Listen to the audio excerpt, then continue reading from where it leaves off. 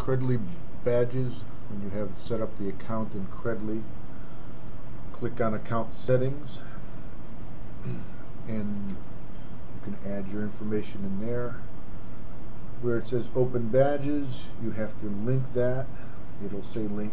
Twitter's broken, but you can link it to all these. But link to your open badges account. It'll bring up the sign in, the Lightspeed sign in for Mozilla. Once you've done that, you can set up auto share settings by clicking settings again, and either share all new credit or share credit from whatever categories you've set up. So I'm just going to do all new credit. Click save on that.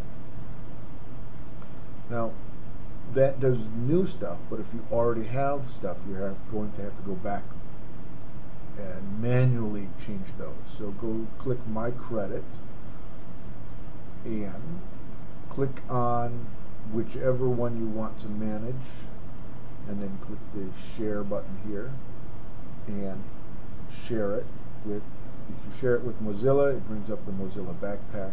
You sign in, and you have to re-accept the badge again, and then you're all done. And all of that should be in your Mozilla backpack. It should be. There it is right there.